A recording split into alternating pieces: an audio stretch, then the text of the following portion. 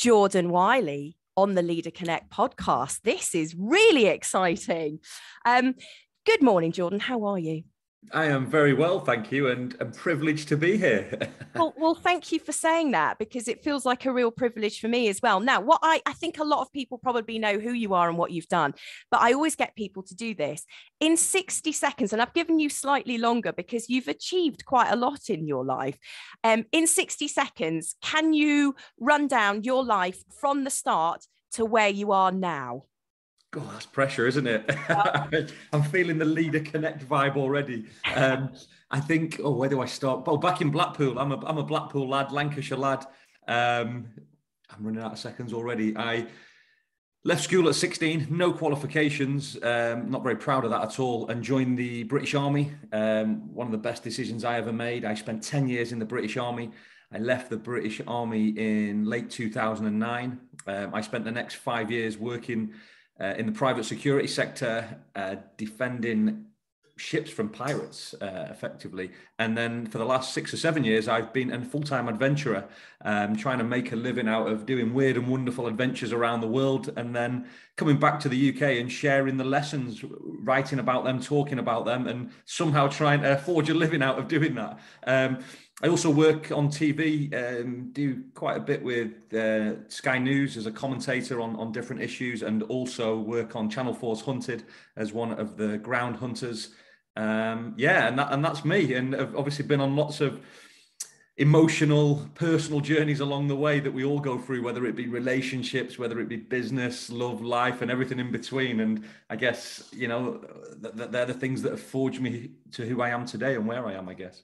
So what I want to do is I want to kind of unpick you a little bit, and that sounds don't be scared by that. But what I mean is to try and understand why you have made some of the choices that you've made, and how you're leading what I would say is a life that's very, very definitely less ordinary.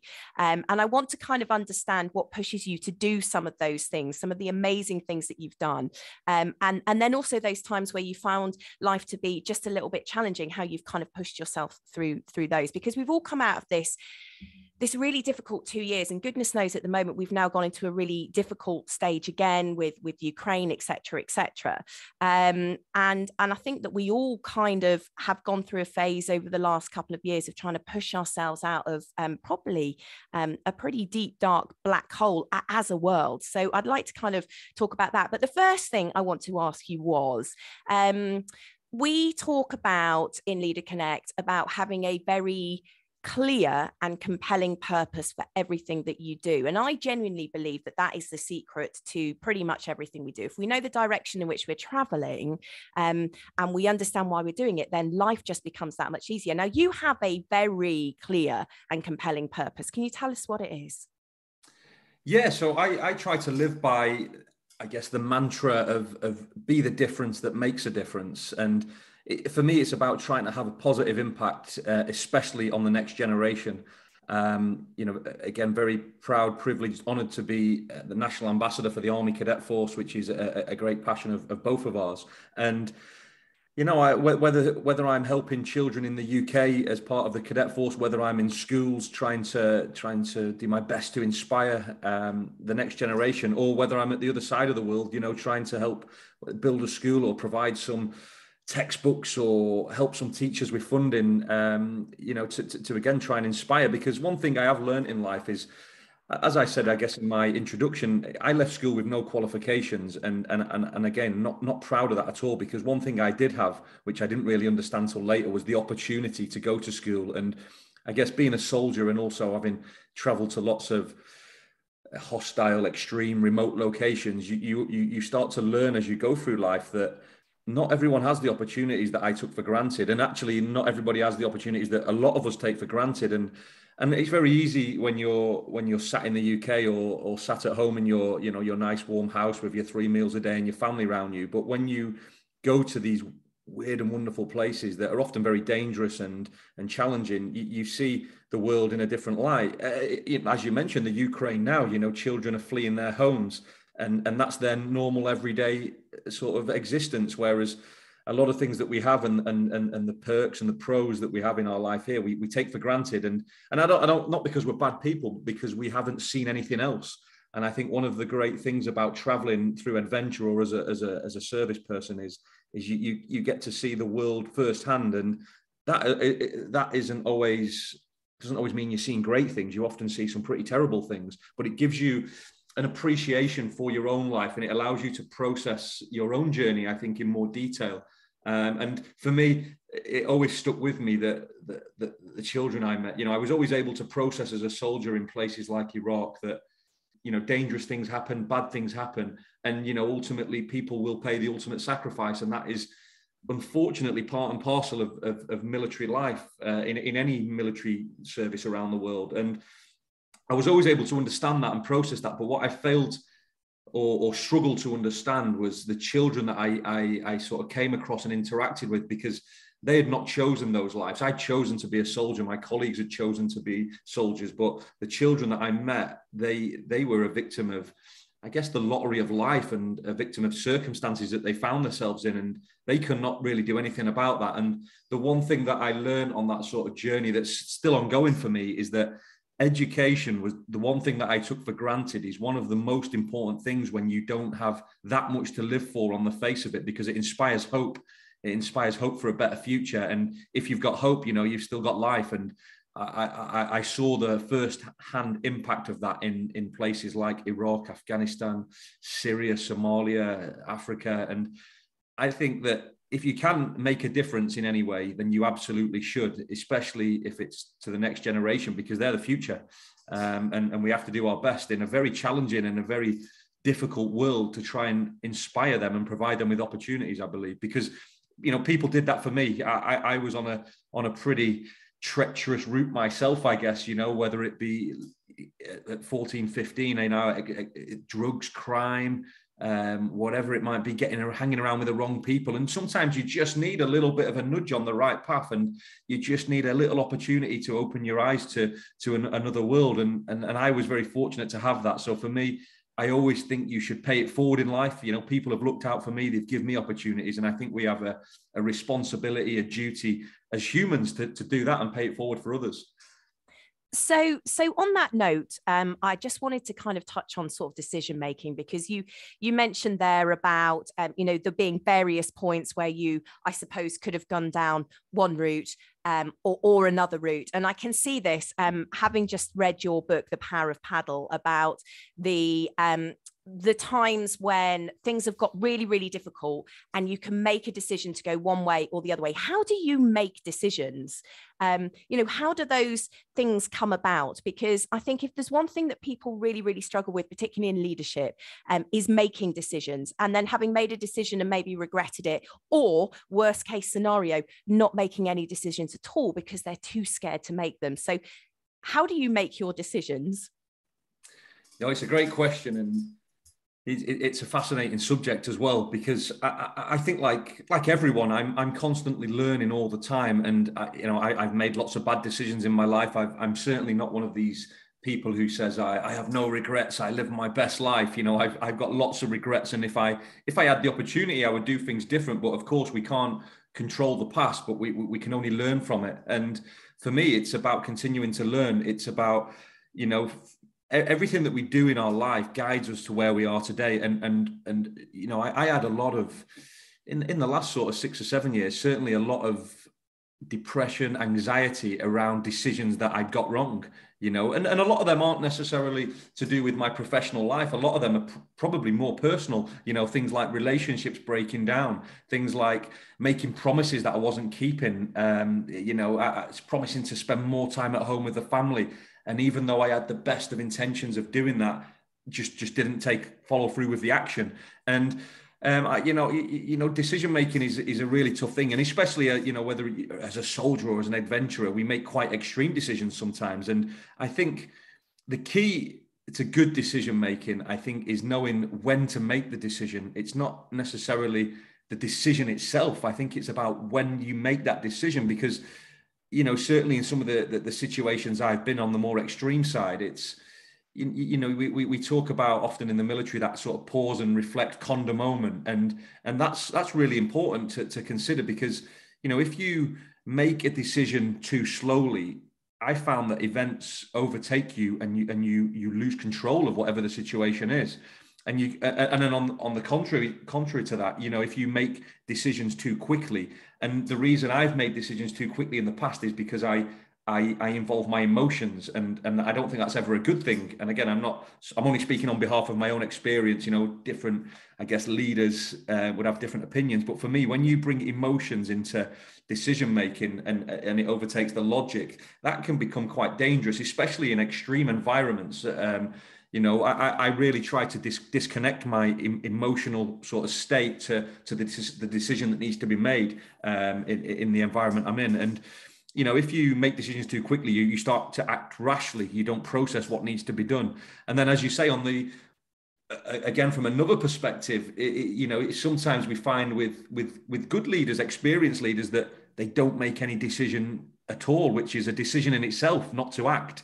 And so for me, I don't have any secret recipe. I'm certainly a long way from perfect, and I've made lots of bad decisions. But I think it all comes down to learning. It all comes down to life experience and learning. And I still don't get things right today, but I think you have to be open to learning, because a lot of people, a lot of leaders, in fact, who I've certainly worked under and for, they don't want to learn because they think they know better often. So, you have to be open to learning, because if you're not, you will never grow and develop as a leader. And you will also, some of the best lessons we learn in life are it's not a cliche, and we hear it a lot, are from the mistakes we've made.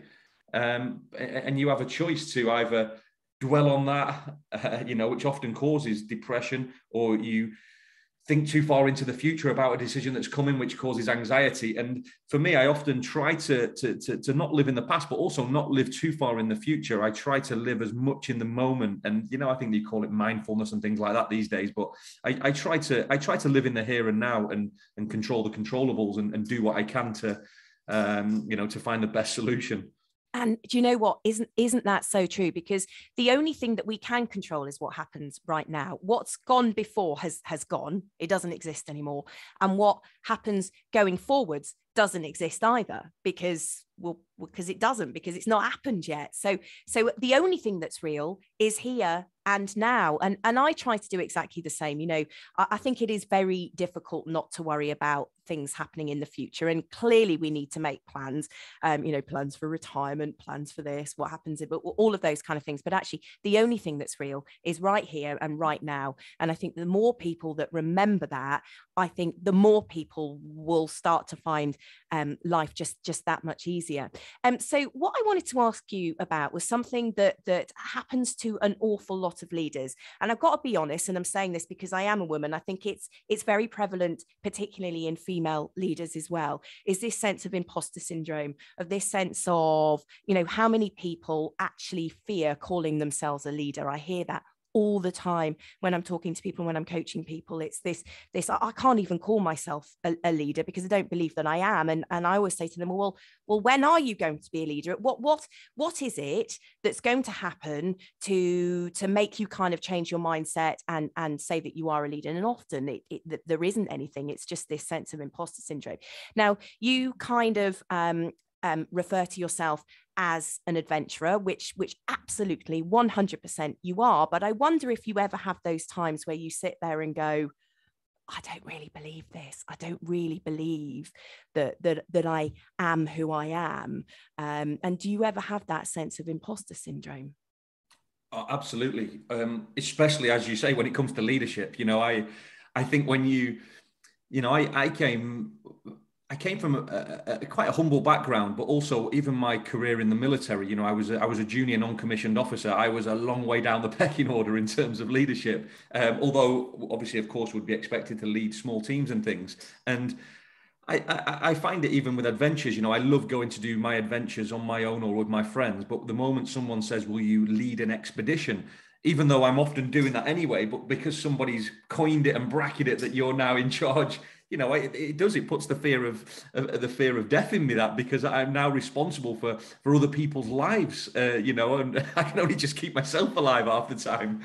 So It is. I think when you coin the phrase leader or leadership, even, and I'm being very honest, even to come on this podcast, Leader Connect, I thought exactly what you just said about imposter syndrome when I was like, oh, do I want to be saying that I'm a leader to the world? Do I want to talk about it? Even though, in many of the roles that I do, whether it's, as a patron of a charity or as an ambassador of an organization, of course you're there because you're a leader in some way, shape or form. But I always do think of myself as perhaps an unlikely leader as well, because I do things that I enjoy. I do things that I'm passionate about, that have purpose, and I try to take people on that same journey with me. And as Neil often says, that's leadership in its purest form. But although I wouldn't consider it me being a leader, I'm just doing what I love and trying to have a positive impact on the world with my, as you say, clear, compelling purpose.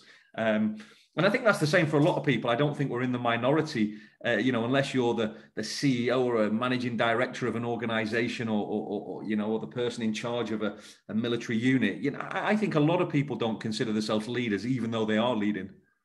What if leadership was just setting an example? Wouldn't that make things so much easier? Because we tend to, you just said it, you're a leader if you've got the title CEO or commanding officer or managing director or whatever it is.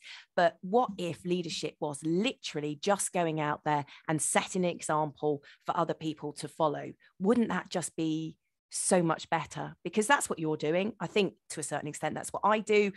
I can see that that's what my 6.5-year-old is doing, because she goes to school and we've given her a strong set of values and she's showing people how to kind of follow her lead in that respect.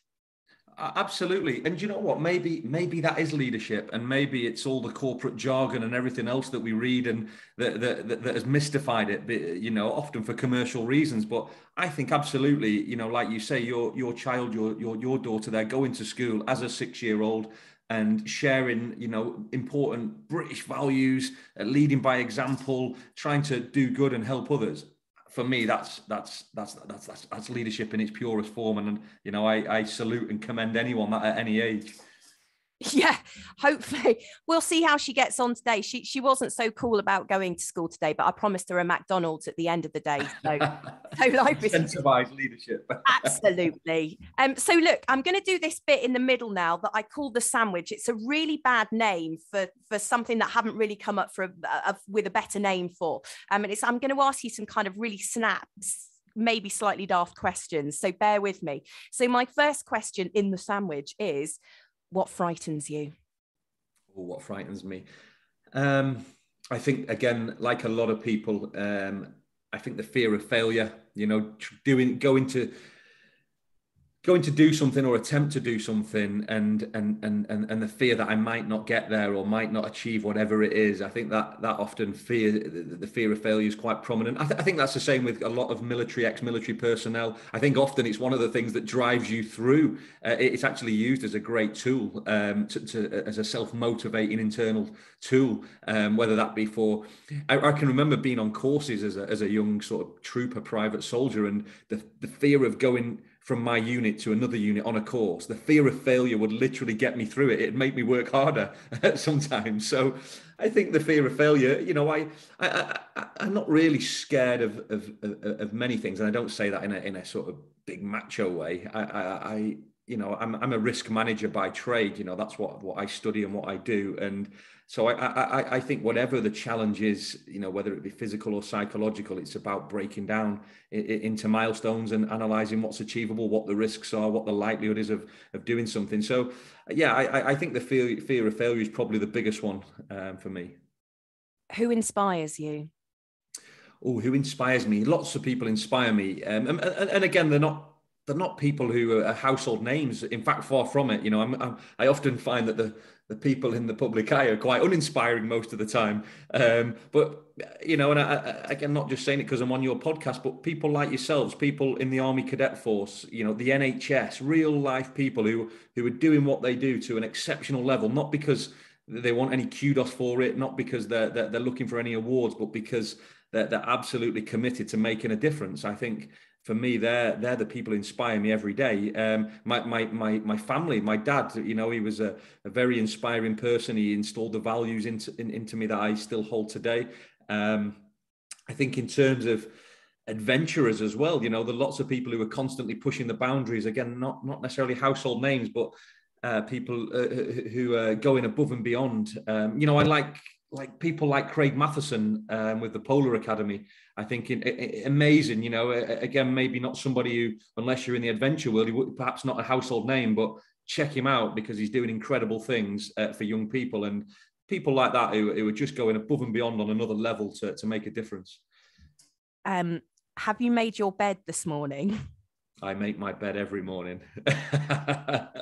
First job of the day. Isn't it so important? I mean, it's the tiniest thing. And the days that I haven't, and I go back up there at night and go, I haven't made that. It's just completely, it's about getting your mindset right at the front end of the day, isn't it? And that's a really, really important thing. Absolutely. And do you know what? My daughter, when she stays here with me, she is very, I don't know if it's the military genes or something, but she will make a bed every time as soon as she gets out of it. And she's even at the point where she picks me up. You know, if I might be in the bathroom still brushing my teeth, and she will tell me that I've not made my bed, which is brilliant. Oh, you've got that so sorted. We're a little way off that, as you know, our military child isn't quite there yet, but we will get there. And then the one thing that I just wanted to know was, if you could do the ultimate adventure, money no object, danger no object, you know, the world as it is, you could go anywhere, do anything. What would it be? Oh, what a great question.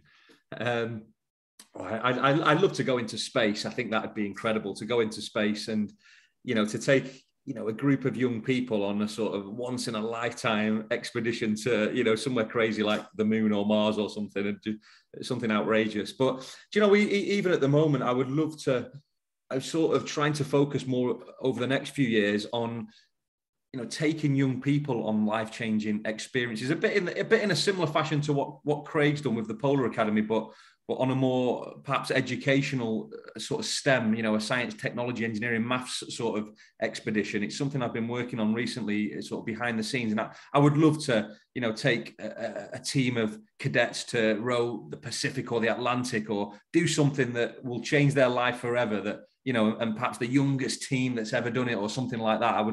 I think they would set an example to so many others about what you can achieve and what you could learn from adventure.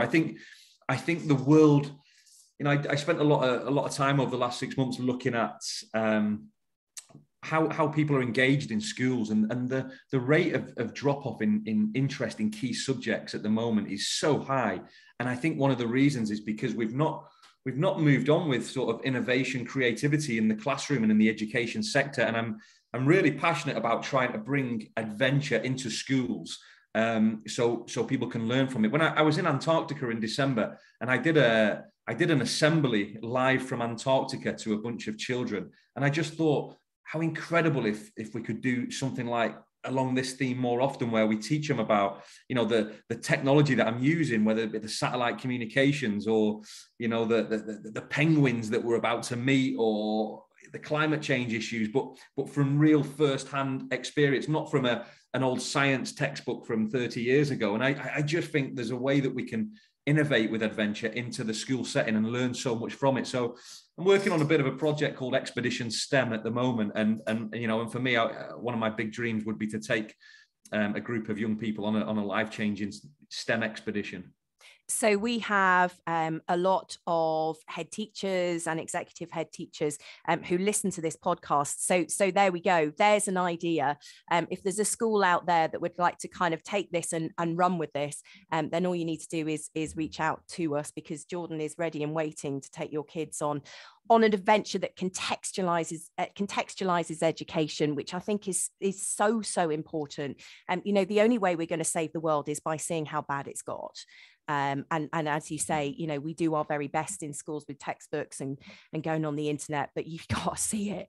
You've got to be there in order to be able to make that change, haven't you? And I think that's really important. So you are an absolutely fabulous communicator. You know, you are amazing. I've seen you speaking before and putting your story across and doing what we're doing now. you are very, very good at telling your story, and getting people to buy into it, to what it is that you're doing. A lot of the people listening to this podcast really struggle with that notion of putting their kind of ideas across verbally or in whatever way. And some of that is to do with that imposter syndrome as well, doing absolutely amazing things, but really struggling to kind of put themselves on the stage to talk about it. And I just wanted to tap into to how you have kind of developed the confidence to go out there and tell the world about what it is that you're doing. No, well, firstly, thank you for the very kind words. Really appreciate them. But I think it's about purpose. I think it's about, if you believe in what you're doing, then don't be afraid to go and share that and tell the world. I think, especially if you're in a position of leadership, you need to take people on this journey. You need to lead by example and roadmap the way forward. So you have to be confident in what you're doing. You have to be authentic as well. I think there's a lot to be said for authenticity. I think, be yourself. Don't try to maybe this isn't good advice, because I know other people would disagree with this, but I don't try to model myself on other leaders. I try to be me, and I try to do what I do. And sometimes that might not work for everybody. You will always get detractors. You will always get a bit of negativity. Especially in the digital world, you'll get trolls who want to take you and pull you off track, but you have to cut through that negative noise, and you have to keep moving in the direction of travel that you want to go in. And if you've got a purpose and you truly believe in that purpose, whatever it might be, that is such a powerful thing. I see a lot of people these days, they come to and ask me about fundraising, who should I fundraise for, which charity? And I say to them that I can't choose which charity you want to fundraise for. I can't really advise you, because it's got to come from within. It's got to come from you, because if you are adventuring or running or going through some pain for a cause, that is a very powerful thing if you believe in it. But if you don't believe in it and it's just another charity that you found online, it doesn't really mean anything to you. It's got to mean something.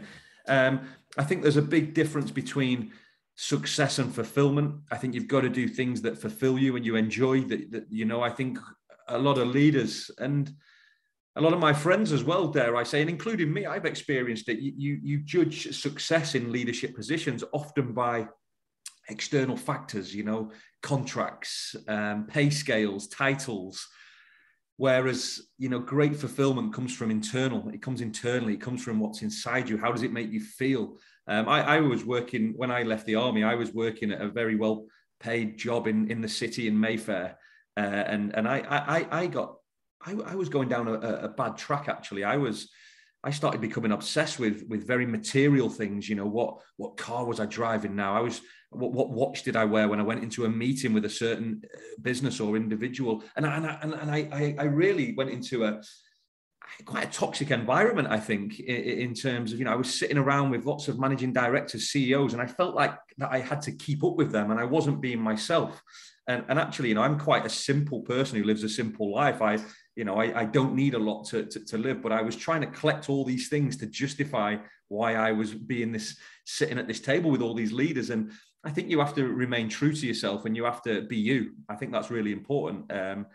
But find what your purpose is. And a lot of people can go through life without finding that. But when you find it, you will know that that's what your role is. That's what your purpose is in life. And when that comes, that is so powerful to make a difference, not only for the people that you're leading, but also for you, because that will give you the energy, the motivation to get out of bed in the morning and keep striving for whatever that objective is. And I think when you really want something bad enough, that's what you do. And I think accountability as well. I just touch on accountability. We have to be accountable as leaders, but also be accountable to yourself. Set yourself goals. Have a look in the mirror and decide with you what you want to achieve in life. Before you got to believe in something, because if you don't, it's impossible to go and convince everyone who you're trying to lead to come with you. If you don't believe it and it's not true to you, you can't take people with you on that journey. People will see through it quite quickly and quite early. Authentic leadership is so important, and we hide behind who we think we should be and what the job title says and what the job description says, but you're so right. You cannot get out of bed in the morning if you're doing something that you truly don't believe in. And that's the hardest thing in the world. So you've done something really interesting, and I understand that you're 5 months into a 12-month no social media thing. So and I feel daft for saying this, because how have we got in a world where I'm about to say, wow, that must be really hard. But so why did that come about? How's it going? And how has it changed your life? Yeah, so on last year, 2021, the 10th of October, World Mental Health Day, I decided that I was going to take a break for at least a year. And for lots of different reasons, really. The first one was I was addicted to social media. I was spending more time on there than I was in with my family, with my work, or whatever it might be. And I just felt I was in this sort of, I think I've coined it a scroll hole now, where I would just literally sit on the phone for hours on end at night. You know, the TV might be on or whatever, life's going on in the background, and I'd just be scrolling and refreshing. And I found it really addictive. Alongside that, I found with what's going on in the world, you know, with COVID, with Ukraine, there's so much negativity out there.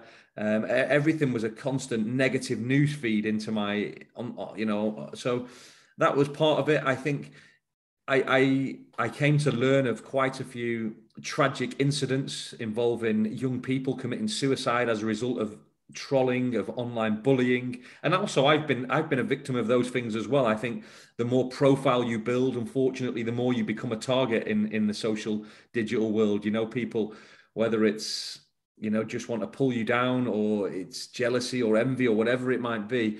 Now and again, you know, people want to have a pop at you, and I find that quite difficult. You know, I can get 1,000 good positive comments, but I get one negative, and I find that quite difficult. You know, I'll think about that for a week, to be quite honest. And I'm thinking, what have I ever done to upset someone? Why would they ever target me with a bit of trolling or whatever? And so I found that quite tough. And also, it was disrupting my family life. You know, when my daughter's saying to me, "Dad, can we go to the park? You're on your phone. Let's just go outside." I thought, I need to do something. It's becoming a real problem. And I came across 5 different cases of suicide of young people between the ages of 12 and 17 over the last 12 months. And I've had pleasure may be the wrong word, but I've had the insight to speak to their parents and to understand, and I've tried to learn about what their child was going through. And a lot of the things that we see as normal now on social media are the problems and challenges that young people face. And we live for young people, I think it's very difficult. I think they have a tough time because we live in a comparison culture now, where children don't feel good enough in their own skin. You know, they have to filter every photo that goes online, because they, you know, even my own daughter, it horrifies me. She'll be worried about her skin or something, and she's 12 years old, she's 13, she's going through puberty, and yet she will have to put 5 or 6 filters on a TikTok before it's, you know, or whatever it might be. And it actually cuts me deep. It saddens me that we live in this type of world now, where people can't be themselves. We have to be portraying to be something we're not, or somebody else. And it's an easy trap to get caught into as well, I think. And I realized I was in an assembly back in September, October in Hampshire. And I did a talk with about 600 children. And just before we started, 2 things happened in this assembly. One, before the assembly started, I was asking the children in the front row before the head teacher came in. I said to the children, I was just making general chit chat. What do you want to be when you're older?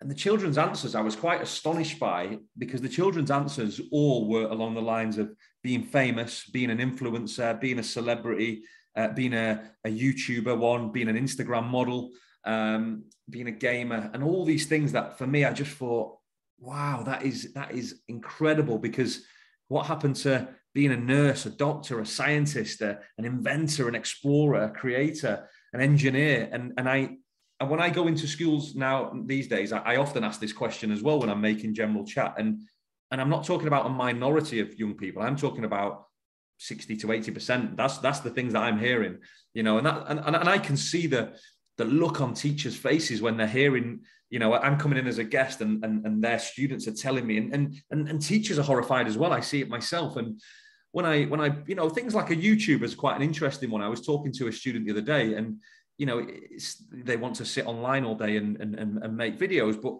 I think we have to educate them on that. Let's talk about filmmaking, let's talk about production, let's talk about, podcasting and things let's talk about things that have real substance to them, not just sitting on a YouTube channel all day. Let's break that down into which sort of STEM career path that goes into, because things like film and media is a very interesting career, but we need to educate children about the use of social media and new careers and things. But so that was the first thing. But then at the end of that assembly, I was asking for questions and people were putting their hands up. And one young boy, he was about 14, he puts his hand up and he says, and I just told him my journey of sort of being a soldier and doing some charity work and adventures and expeditions. And he said to me, he said, "Sir," he said, "I just want to say that I hope I grow up to be like you when I'm older." And I said to him in front of the sort of audience, I said, "Well, that's an incredibly kind thing to say, but why do you say that?" And I assumed that he was going to talk about, serving my country or building a school in Africa or something. And the answer, what he said, horrified me. He said, "I've just checked you out and you've got over 100,000 followers on Instagram and you've got a blue tick next to your name." And it was at that point when I was driving home that day, I said to myself, I need to do something. I need to take a break from this, because I also felt that I was part of the problem. These, and I don't like the term influencer or whatever people want to call it, but for whatever reasons, people have taken an interest in my journey and they follow me. And I think that comes with a lot of responsibility. If I've got lots of young people following my journey, I think I have to be accountable to them. I have a responsibility to them. And I realized that I was traveling around the world, very privileged and very fortunate to be sponsored to go and travel around the world and do adventures and things. And actually, if I looked at my Instagram, and I did that day, it was all these amazing pictures from the Himalayas to Antarctica. And people see that and they think that that's my life. And one, that does sometimes create a bit of negativity because there's a bit of jealousy. And also it makes people believe that that is my life every day, which is far from my life. I was an hour ago, I've still got oil on my hands. I was changing a tire down off the A303. And I'm not posting that on social media. I have the same challenges that everyone else has. But what social media does is it allows us to post our best bits and almost like a show reel of our life. And it's about a 5% at best reflection of our actual life. And I realized that I was part of that problem, because I was posting these things and people thought that I was living the dream, which, I have the same stresses as everyone else and the same problems. And so I realized that I wanted to be more authentic to the people that were following me, because I realized I was portraying a life that perhaps I wasn't living in some respects. And I realized that a lot of these so-called influencers, they're so focused on selling the latest tanning product or discount code or whatever it might be, that it's so uninspiring in so many ways. And I don't know what the answer is to this, but for me, I spent a year trying to talk about this in school. So a lot of schools I'm talking about at the moment, the challenges of social media, the reality of social media, the comparison culture, the scroll holes, and all these other terms that I've coined to speak to children about. And it's quite interesting because they seem to be quite engage with what I'm saying, because I think when you're saying it as someone who does have a profile, and for me it's quite a big thing to shut down my social media because a lot of opportunities came from social media, so I'm learning a lot along the way as well. So it's fascinating, and what I'm doing is I've documented the whole process and the lessons I've learned over the last, I'm 6 or 7 months into my 12 months now, and I've been making a short documentary with a film production company, and I've spoke to people who have really been affected by suicides through social media. So I've spoke to parents who have lost their children through social media bullying. I've spoke to children with their parents' approval who are being bullied and have come through the other side. I've even spoke to, believe it or not, a troll, a rehabilitated troll who was explained why they troll people, what were they going through that they thought that was acceptable. And so I've got a lot of interesting content, and the irony is that I'll have to share this on social media at the end of it all. Yes, yeah, you will. And I think that, it terrifies me as a parent, but particularly as a parent of a girl as well. And I'd like to say that I think some of it is me kind of empowering her at home and understanding, you know, that I mean, she's got the most beautiful red hair. And I know that at some point in her life, somebody will have a go at her because of that. And some of it's that foundational work. But I do understand equally as a parent, you know, you can do everything you possibly can do, but the influence, the outside influences that come in on the phone or the iPad are so strong. Social media is an incredible tool for getting messages across, positive messages. And as you know, spreading the word about some of the amazing things that you've been doing. But also we need to be really, really mindful about how we use it. And that needs to be taught in schools. And I'm sure that the documentary is going to go a long way to kind of helping people understand the reality of that. I think just to say on that final point, Sarah, because it's really important for me as well, this subject. I think one of the common themes what I've come across over the last 6 months from speaking to parents and teachers especially is the bullying aspect, or the trolling, or whatever you want to call it. The difference between the past and now is when, as a child especially, is when you left school, for example. I'm not suggesting people get bullied in school, it could be outside school, but for example, you leave school, the moment you walk in your front door, that should be a safe space. You know, whatever's happened, when you're at home, you should be safe with your family, and what I'm seeing a lot of is people are being bullied in their bedrooms via things like social media, and the parents, the teachers, they don't even have a clue this is happening. And you know, there's been quite a few cases that have led to tragic circumstances that I've been going interviewing parents, and one of the common themes of these really tragic circumstances is the parents say to me that they didn't even know it was happening. And you know, so when you can be bullied while lying in your own bed, something has to be done about that. So there's got to be, whether it's the law, the legal, or the social media companies, something's got to be done about that from an accountability. It's not acceptable. No, I completely agree. You know, I went to school in the 90s, and you know, you'd have an argument with your mate at school, come home, you didn't have any contact with them, you'd go back the next day, it was all fine. But as you say, yeah, you know, this is happening outside of school and in that safe space. And yeah, I mean, let's see what happens. But like I say, you know, I think it's we need to do a lot to change the impact of social media if we can.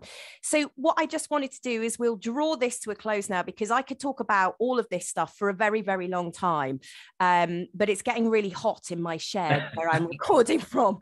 So Hunted is it's on the telly at the moment, although I think it might have finished a couple of nights ago, but I'm guessing people can go on and binge watch it if they want to. Yeah, absolutely. Celebrity Hunted, which was in aid of an important cause, Stand Up for Cancer. That has just finished episode 6, I think, last Sunday, which was the final episode. I won't spoil what happened, but you can watch it on all 4, binge watch it. And we did film another season last year, which will come out in the next few months, I believe, which is the main series. And we've just been commissioned to do 2 more series. So lots more Hunted to come if you're a fan of Hunted. I love how we've made hide and seek into a really successful show. I love it. I love that concept. The Power of the Paddle, which is your latest book, Sunday Times bestseller, is out now and people can buy that. I've read it this week. It's definitely worth reading, because whilst we were all binge watching stuff on Netflix during lockdown, you were doing something absolutely insane, and just brilliant. So thank you for that. And then also we'll await your re-emergence onto social media in a really, really positive way. But I can't wait to see that documentary as well. So do keep in touch and let us know when that's going to be out, because I know there will be a lot of people listening to this podcast now that will want to watch that and equally probably show it to their pupils or people in their teams or whatever it is. Jordan Wylie, thank you so much for being part of the Leader Connect podcast. No, thank you so much for having me. A real pleasure. Thank you.